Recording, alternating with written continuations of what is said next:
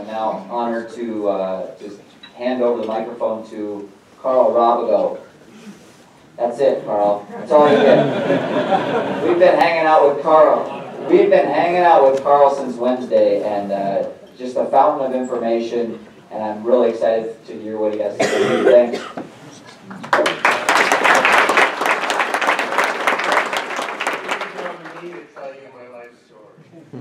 I was born.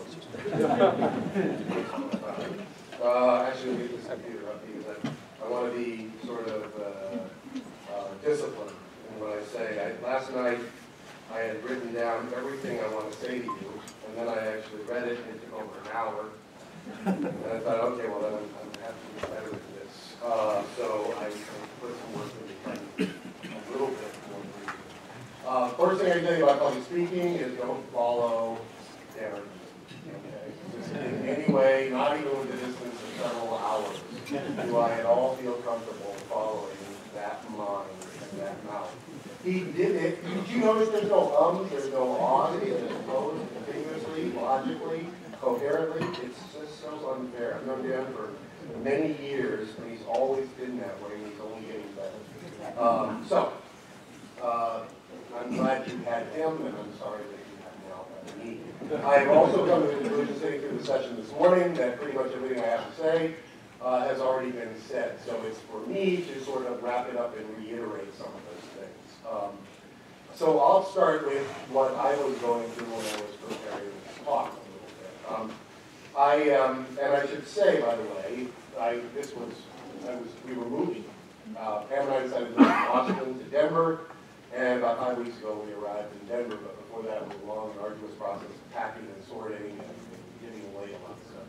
But I found a press release that was dated about 20 years ago this summer, that had been issued at the Public Utility Commission in Texas when I was a commissioner.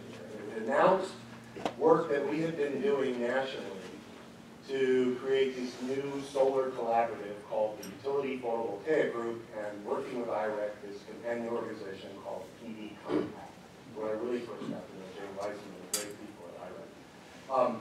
It said that we formed these organizations. It also said that I wrote a letter to all 83 general managers and chief executive officers who were regulated by the Public Utility Commission at the time, and I said, what are you doing about solar? And do you know any help? Because this stuff is coming along. So it was 20 years ago. I remember that one of the most exciting things that happened in this Utility Photovoltaic Group initiative was that we hired EPRI. We got some federal funds from an office that subsequently I had an opportunity to manage. But we got some federal funds to hire EPRI and to tell us sort of what's the commercialization path going for solar. And the bottom line, there's a whole lot of really good work, and nobody listens or reads all the good work. It's like Dan said, there's an 80% study out there. You can read it all, but I just listen to Dan's talk. You'll get the most important part. The most important part of the UPVG EPRI work that was done 20 years ago was that at $3 a watt, everything's okay. Right? We're going to be. And then this morning, what do you know? I see $3 a watt from the guys in the solar business, and we're there, right? So it's done.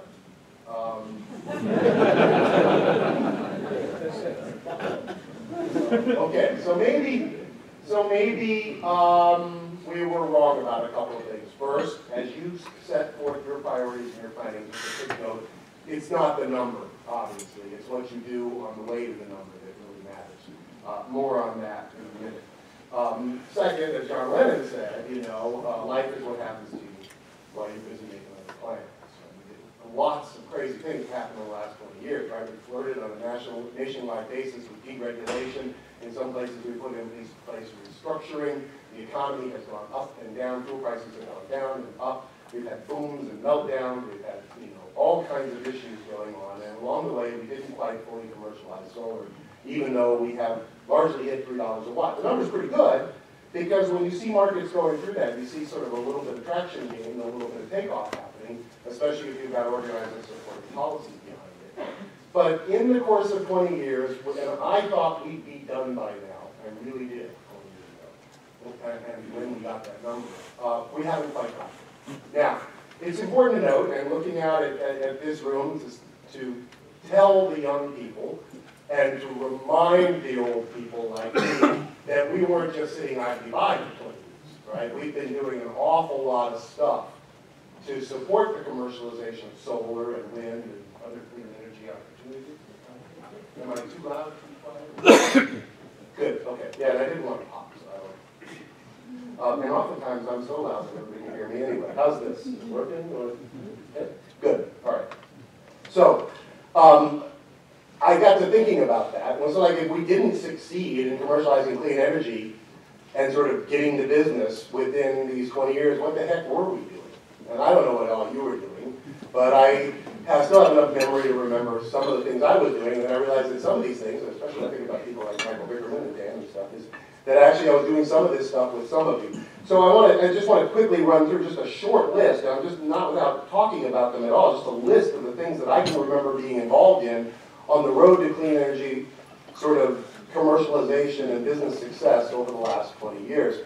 With the point to be made, not to brag about what I'm doing, but how complex and rich the landscape has to be in order to accomplish the success. So, ready?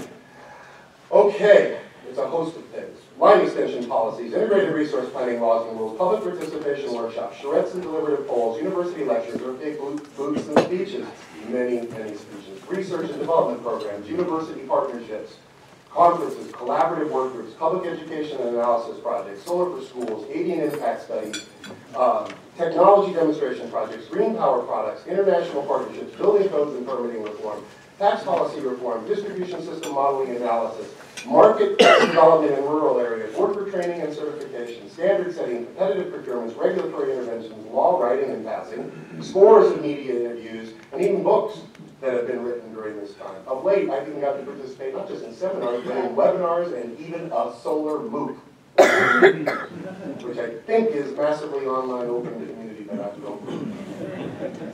So, I left a number of things out, but I just wanted to run through that really fast. Because like I said, a lot of you people have been working on similar things. Some of you have probably been working on more things over the last 20 years as part of our supporting effort to commercialize this stuff. The industry has been doing its share. The installers have been setting up their supply chains. All of this has happened, and we still have some more work to do. So that makes me remember something else from almost 20 years ago when I was first at DOE, and we were trying to explain why we were willing to spend $360 million of taxpayer money on renewable energy R&D and a little bit of deployment, although it was, you had to be careful. We used to talk about how it took 17 years just to commercialize the zipper. Okay, so the zipper, right? I mean, can you imagine a more compelling technology in the world? Guys, you know? And then I thought, well, maybe the button lobby was concerned about disruptive influences, death spiral. And then I also realized that somebody probably realized that your pants come off a lot faster with a zipper, so they probably thought it was a milestone on the road to global immodesty. Okay, I digress. My point is that it takes an awful lot to commercialize something, even the good stuff, even the stuff that makes more sense. And it takes a lot of work, but that hasn't left us with nothing. Because all of that work and all of that success and all that supply chain development has left us, and put us in the position of having a pretty damn good foundation for what we have to accomplish and what we have to finish. It's not, it's appropriate that the story for this conference is we mean business. It's not like we're starting business or we mean to have a business. We mean business. And that's where this stuff can go. I think that with the record, and even in spite of sort of the failure of not fully commercializing all the clean energy technologies we should have by now, we are better positioned than many others, even in the rest of the globe, for accomplishing the success that we all dream of.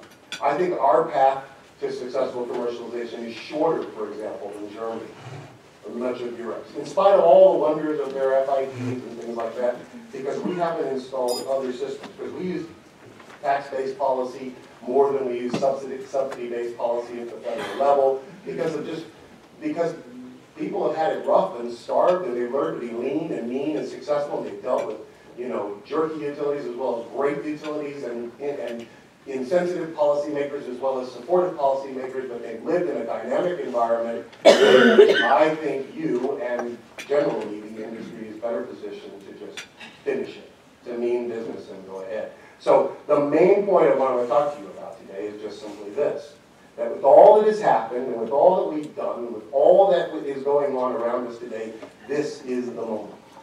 This is the time for you to revitalize your efforts, for you to repledge your commitment, for you to re-challenge yourselves to realizing the vision that we've all have really shared directly or indirectly for as much as the last 20 or more years in our lives. To accomplish a fundamental transformation in the way we make and use energy and the way we interact with our environment, our society, our businesses, and our government agencies. This is the time we've been preparing for. This is our moment. So what do we got to do? Well, let me pause by telling you that whatever is going on here, I want to tell you somebody who works around the country, and I know Dan and others who work in other states and other countries can tell you, this is going on in a lot of places. Some places they're taking steps backwards, some places we're not taking steps at all and just treading water, and some places we're taking tentative steps forward. But generally there's a lot of stuff going on. And if you look at some of the big statistics at the end of the year, last year O-Power had a great list, but everybody else had their top 10, their top 15, their top 9, whatever it was out there. There's some pretty interesting statements out there. You start with the fact that we're still wasting 60% of all the input energy into our energy system, meaning we're liquidating the natural capital on which all of our prosperity and future welfare is dependent. We haven't learned that, but we've also put record amounts of budgets into utility company demand response programs. 1 out of every 4 cars today is an electric or a plug-in or a hybrid vehicle. That auto industry is transforming. I mean, sorry, 1 out of 25. 1 out of 25. 1 out of 25. So, when you surrounding pickup trucks sold in Colorado, and in Texas and Colorado, I guarantee you, 1 out of 25 is a lot. Once every 4 minutes, a solar system is being installed, just not in Wisconsin. One of the legislators mentioned that we got the Tea Party sitting down with the Sierra Club in Georgia. I'll just give you my little colloquial summary of this. I've told people this before. It's like the prep and the goth sneaking off together behind the gym to smoke cigarettes and suck face. Having worked in Georgia, I can tell you that nobody there much thinks anything real is going to come of this, but you just can't take your eyes off it. It's so fascinating. We have Walmart pledging to 100% renewable energy. Not when, but at some point, at least they're going to do it. We have the military leading the way on smart grid and energy security and clean energy, and using terms like the fully burdened cost of the energy associated with procurement of technology tanks and planes and things like that. In the individual states, we've got some pretty exciting stuff. California has run out of room in its California initiative and run out of room in its traditional net metering. And the legislature, the assembly passed a quick bill to say we've got to come up with a permanent solution, 83.7, within the next 2 years. And I think the staff is working on it already. I mentioned Georgia. Not only did we have the commission ordering 525 megawatts of solar as part of the IRP proceeding, but I can tell you that 525 megawatts also closely corresponds with the number of megawatts that Georgia Power is retiring of coal capacity. Is it a coincidence? For which they wanted guaranteed rate recovery for their decommissioning costs, so they could move to more affordable gas. And that many in the company expected at least 400 of that megawatts is going to be fulfilled by the new Southern Company Renewables affiliate. So it's even more complicated than just the Green Tea Party thing. And the utility still proposed a solar surcharge in their last rate case, which we managed to do. So complicated, interesting stories you know about your neighbor in Minnesota, not just the value of solar tariff and solar standard and other things, but also this great, interesting ALJ decision that came out, the XL decision, the XL resource procurement case just a couple of weeks ago. A fascinating and important decision about thinking ahead and thinking comprehensively about the resources that are available, and not just defaulting to a simplistic, let's do it like we've always done and avoid the cost calculation. Arizona, settling a feud. with what's probably arguably an illegal 70 cents per kilowatt charge, completely unsubstantiated and not consistent with any purpose requirements that fees on qualifying facilities be tied to metered performance. But we got them out of the fight for now and other places to go. Heard a commissioner on a webinar say 20% of the rooftops that could have solar in Hawaii now have them, the residential rooftops. And then when asked what does it cost, he said, oh, that's about 1% of the cost of electricity.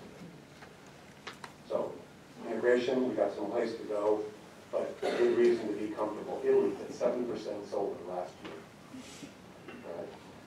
Iowa just announced a comprehensive look at distributed energy resources. You guys should watch and participate with that neighbor's activity to the extent you can learn from them. Nothing else, just photocopy the comments. It's going to be really valuable. And I won't go into what's going on in Michigan, North Carolina, Colorado, South Carolina, TVA, Texas, Vermont, Oregon, Florida, Louisiana, and others that I'm tracking in terms of exciting work that's going on in this. What does it all point to? It points to that word that I just said, transformation. In my experience, the word transformation dates back to the Department of Defense. It's the word that the Department of Defense acquired for what we had to do to our military capability after we came out of Vietnam. We were organized, logistically, operationally, strategically, all wrong for what we were facing in the world around us. And so people, some pretty brilliant people like Rumsfeld and Petraeus and others realized that our Department of Defense establishment had to transform. We just weren't facing the world and the threats that we thought we would be facing and that we had faced in the past. And we needed a new kind of military readiness. The same applies to the utility sector today, and I guarantee you, if you scratch most professional utility people, they will tell you they agree. They're just trying to figure out a way through it. So, let me talk about transformation and put it in a slightly different way. My favorite joke that was never told is attributed to Neil Armstrong, who never actually said on the way to the moon, I hope the lowest bidder didn't get the contract. But it's my favorite joke. I wish you'd said it. The point, of course, is that if you are hurtling through space on a voyage to an unknown and an uncertain future, you really, really need a quality environment and quality infrastructure services. I mean, that's the point of that joke. And when it comes to electricity, though it was not always so, electricity is a need that we have in society today, right? We need it all around the world. The problem is that the need is meeting challenges that are different. As somebody mentioned, our business model is 100 years old. Our energy policy is 100 years old. Now, you'll often hear politicians say, what we need is an energy policy. And I kind of bristle. We've had an energy policy in this country for 100 years. It's the same energy policy. It's the same policy that we have for education and for housing and for food and for transportation. You see, we want electricity as cheap as we can get it. That's our policy. We want electricity as cheap as we can get it, no matter what it costs. The trouble is, we can't afford cheap energy anymore. We can't afford to go with the lowest bidder. We have an electricity system in its current incarnation dates back to the 20s and before, that was built and designed with incentives that were all about electrification of cities and monopoly franchises in order to do efficient procurement of power plants, that the bigger you made them, the more efficient they got. It was a good deal because a lot of private capital got invested, a lot of infrastructure got built, great efficiency was brought to it, and benefits were received by everyone because the more people we connected to the grid, the more benefits we got. They call it today, like the modern people call it network effects. In the old days, in the economists used to call it universality. But it got better for everyone the more you used and the more you did and the more you connected. It was a very good deal. It was particularly addictive for commissioners because all you had to do was approve a new power plant and rates would go down. Can you imagine what it would have been like to be a public utility commissioner? Utility wants to build another power plant. Hey, good. I announced a rate reduction. We're building a new power plant. It worked for everyone. It worked for a while. It was pleasantly addictive. At least until we learn, for example, that pollution from Appalachia could poison streams in Maine, that outages in Florida could shut down the southeast United States, and that our unchecked carbon emissions would change weather around the world. It worked, that is, until it stopped working. We've exhausted the economies of plant scale that drove our business model and our utility industry. And most of us are also, even worse, not satisfied with the services we get and the costs we bear from a large central station model. We don't want our present comfort to come at the expense of our children's future or their children's future. We expect our government officials to work for us and to help us be the angels of our better selves. We expect our regulators to be the substitute for competition if utilities are going to enjoy an monopoly franchise. We can't afford cheap energy or its consequences. We can't afford things like global climate change, infinite and perpetual rate increases, poor service, ethical change, anti-innovation, and opposition to customer empowerment. We just can't afford our cheap energy anymore. It's too damn expensive. So communities around this country are starting to respond to this, and groups of people are starting to respond to this, and they're saying this utility industry has to change. We want smarter, cleaner, more affordable energy services. We want empowering distributed energy services, things that enable us to do more things for ourselves. We want solar on our rooftops, we want efficient appliances, we want building smart grids, local green jobs. We want programs tailored for the less fortunate among us. We want it today, and we want it tomorrow. We want sustainable energy. That's what we want from this utility industry that we've invested so much in. And we want leaders who will figure out how to make it happen and not just make excuses for not doing it. It's a fraught moment right now. The distributed stuff is so, well, distributed. This competitive stuff is so market-based. So much of it is not under utility control, so value-based instead of price-based, so long-term smart and so short-term well-new. But still, the industry must transform. The old business model will not bring us what we want. The business model will not allow us, as I've said in other places, it will not allow for your dreams of cleaner air sooner, of climate responsibility sooner, of water security and energy security sooner. The business model will not let you dream all the dreams you have for your children and your grandchildren, for your communities, for your state, and for our nation and the world. We need to change it. So, I went to somebody great from Wisconsin, and I said, what does he have to say? And he said, the problem is that by and large, our present problem is one of attitudes and implements. We are remodeling a palace, the Alhambra, with a steam shovel, and we're proud of the yardage. We'll hardly relinquish the shovel, which after all has many good points, but we're in need of gentler and more objective criteria for its successful use. I would argue that's where we are with the utility industry today. We don't want to give away what we've invested in, but it needs to transform. And our regulators and our legislators have a duty not to wait for us to tell them what to do, but also to step up and start leading as well. Because we need to transform this, or we're not going to get the problem of change. So, what do we work on? Well, I'll give you two quick dimensions of things that we need to work on, I think, to move forward. The first is that we need to work towards mainstream market success. So I looked out there at the end of the year. Shale Khan, VP of Research at GTM Energy, has a list of four things that are indicators of mainstream market success. He offered them for solar. They apply to all of clean energy. Number one, it should be a primary source of new electricity capacity. You saw in the presentation of the guy from Wind the Wires that it is a major source of new capacity nationwide, just not in Wisconsin. That's what you need for mainstream markets for clean energy here. Not just year-over-year growth, because that falls victim to the law of small numbers. If you have 1 kilowatt and add one more, it's a 100% increase. Not quite success. All right? Second, it needs to be cost-effective without reliance on fickle incentives.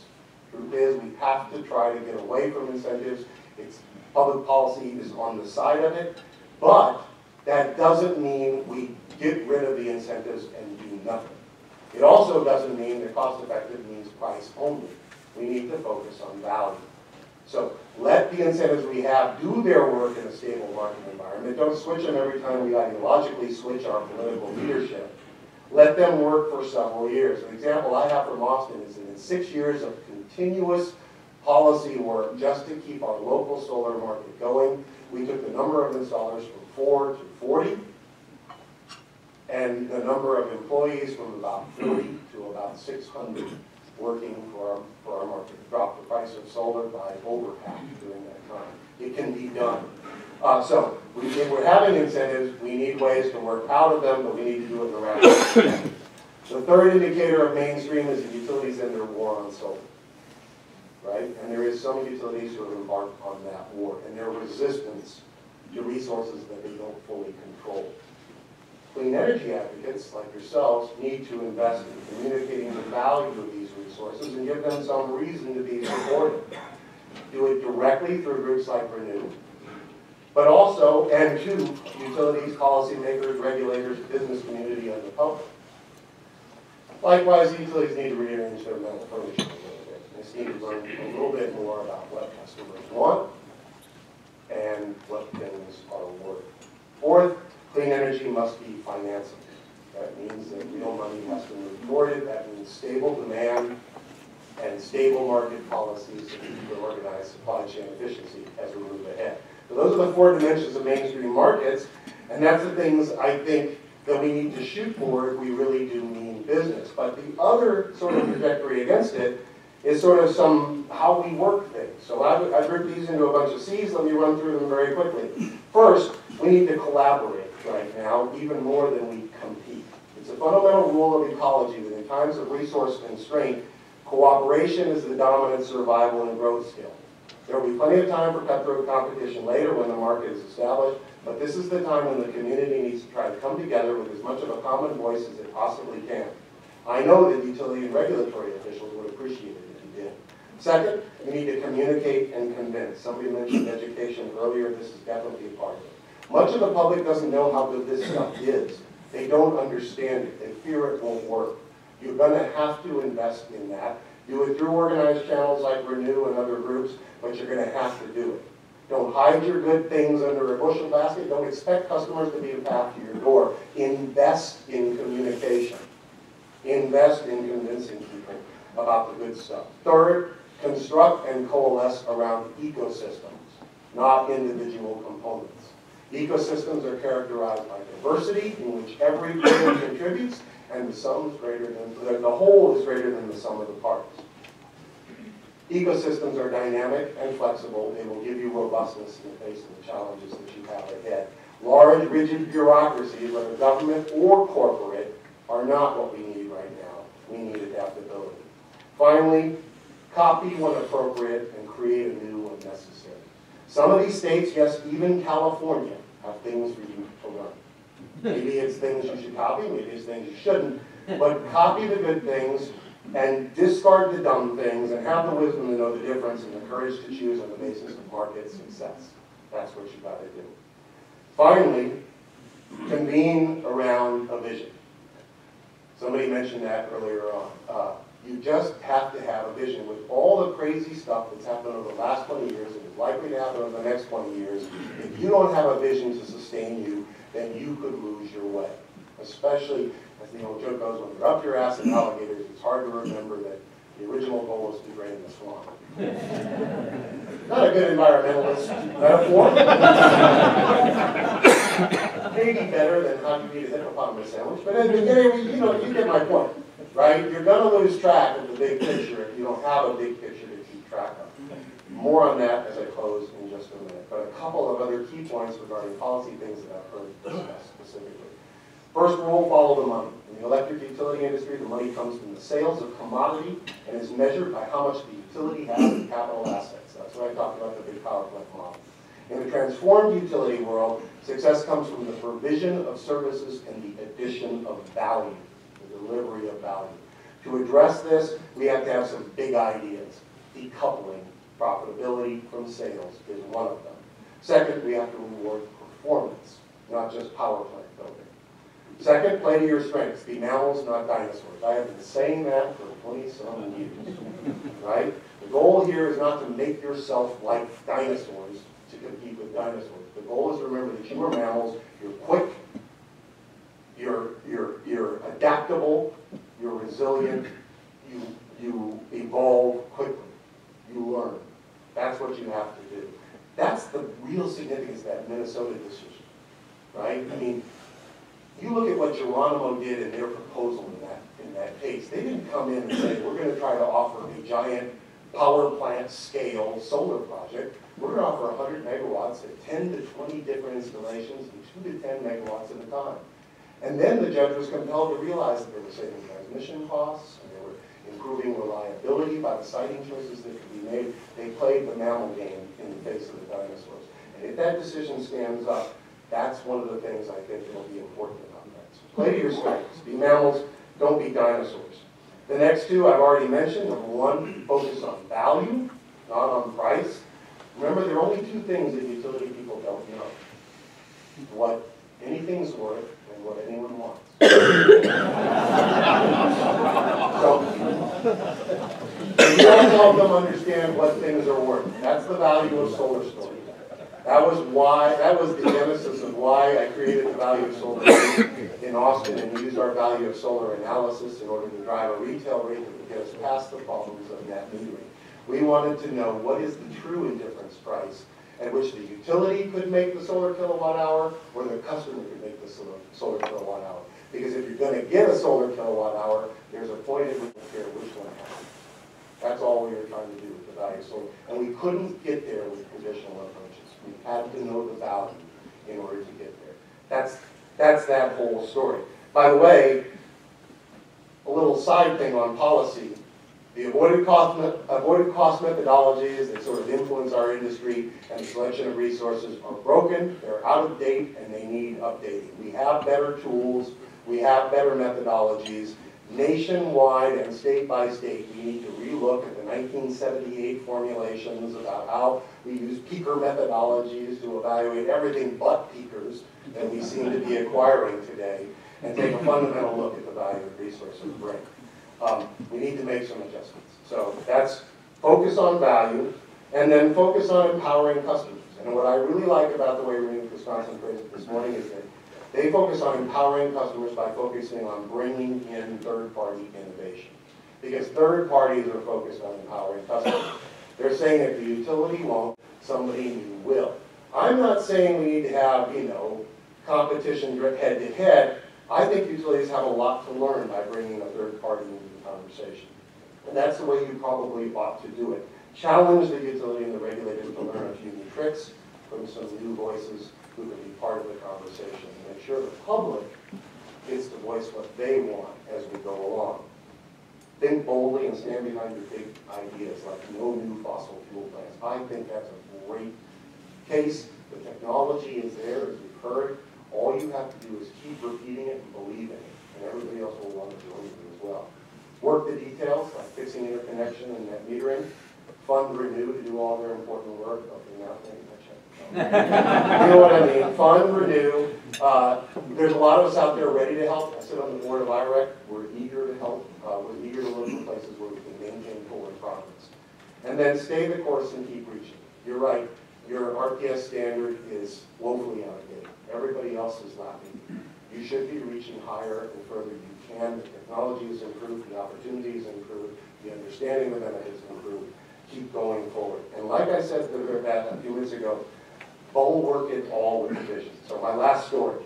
20 years ago, when I did become a public utility commissioner, I also had a chance to create this thing called the Sustainable Energy Development Council, working with elected officials, utility officials, advocates, who got the support of Ann Richards, Governor Ann Richards, and she signed an executive order. And the very first thing we did, and our mission of the Sustainable Energy Development Council was, well, let me tell you what it was in response to. It was in response to the fact that Texas had just become a net energy importer. The state of the movie Giant, the place where they had bumper stickers that said, drive 75 and freeze a Yankee, had become a net energy importer in 1992. And we said, we think we can run this state on sustainable energy resources. If we have a little money, we can create a plan that will allow us to do it.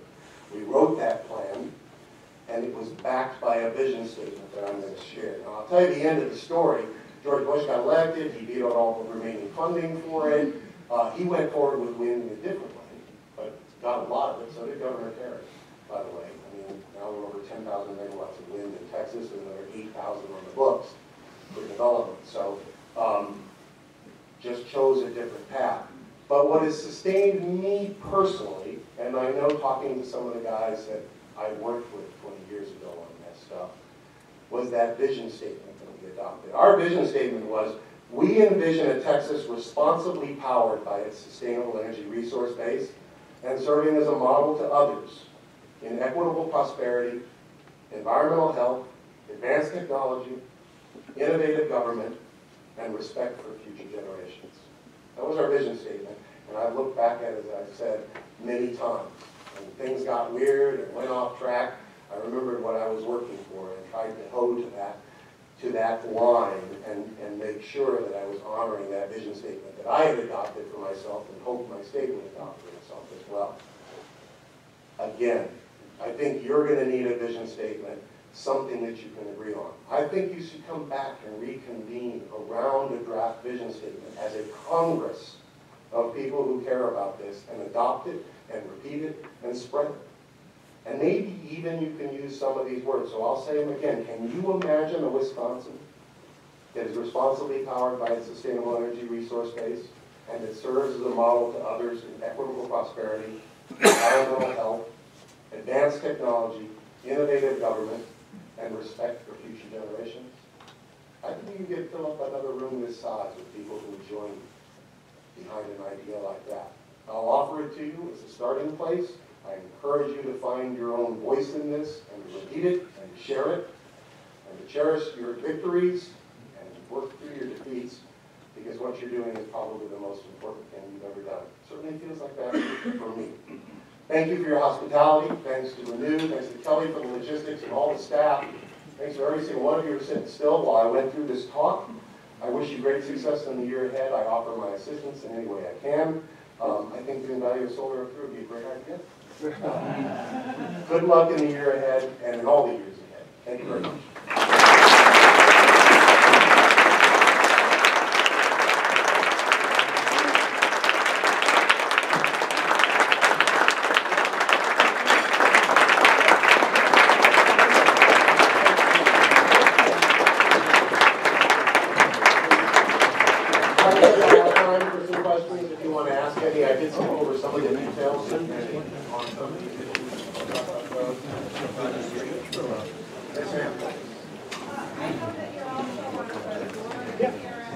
I am. I'm the chairman of the board of the Center for Resource Solutions, which is a green definition of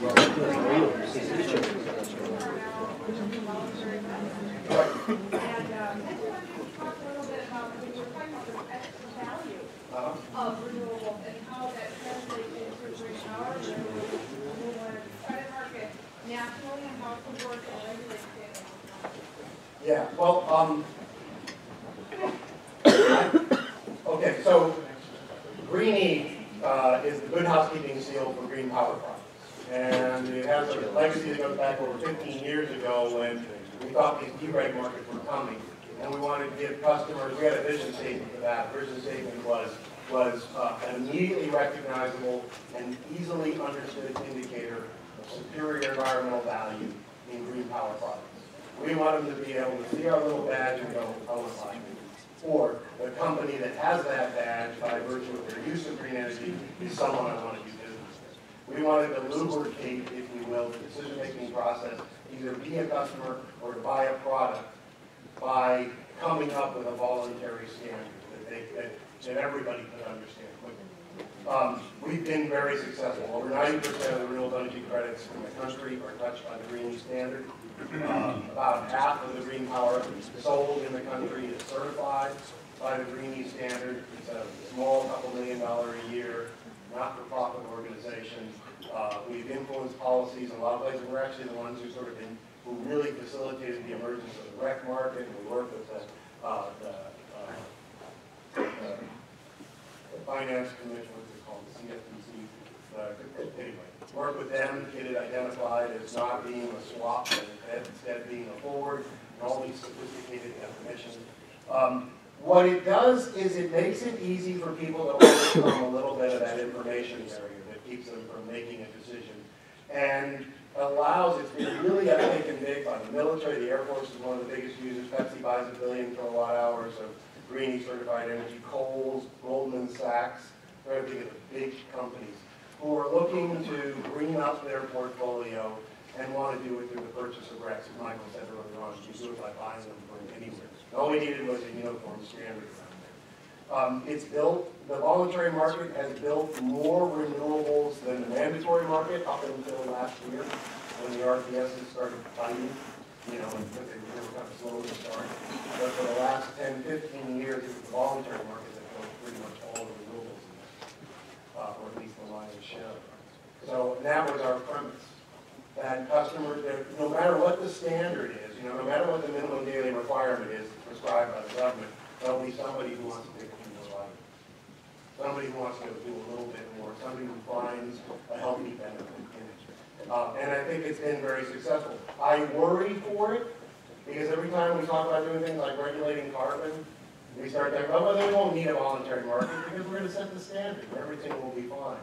And I think you guys are sort of testament to that, right? I mean, the RPS has been helpful, but can you imagine if that was the only opportunity you had? Well, in Wisconsin, there are thousands of people who are on green power programs through their utilities, and yet we're not seeing a lot of renewable energy built in Wisconsin. So I'm suggesting that this is a vehicle in our regulated state of New Jersey that we immediately right now a way that we can shift over to independent green power programs. I think you're right. I'm a little perplexed as why there isn't more uptake here. I mean, the places where you don't see uptake on sort of national standards is places where they think they can get away with that. And I think that underestimates customers. You know, we all read the internet and watch TV. We know what's going on in other places. And these little indicators of quality can really help boost the program. They can actually help the utilities as well as, you know, sort of all the others. So I agree with you. I think this is a big part of it. I think there have been some pretty exciting developments where people have done things like these we heard about, right? Local REC purchases from locally installed solar goes to feed into green power programs, and customers get to express their preference for changing the way their electricity is made, even if they can't put solar on the roof. I will add to that, by the way, a whole other category of things we're starting to look at that I haven't heard mentioned a lot, but a little bit, thank goodness, is these community solar, shared renewable. Maybe there's something for the biogas guys. That's just a heck of a terrible story. Actually, leadership position eroding like it is. That needs to be fixed. Maybe there's hope in aggregated demand, you know, community. Yeah. Okay. So he said time. Do I have one more? Or no. All right. Time is over. There's more good things coming. Thanks again for the hospitality.